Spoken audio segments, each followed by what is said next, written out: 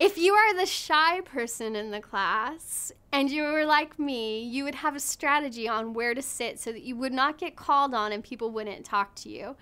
I learned very quickly that if you were in the front of the classroom, you were teacher's pet and the teacher would call on you and talk to you all the time. If you were in the back of the class, the teacher would call on you because she would assume you were trying to get out of getting asked a question. But if you would sit somewhere in the middle, that was the best spot because you would get lost in the crowd.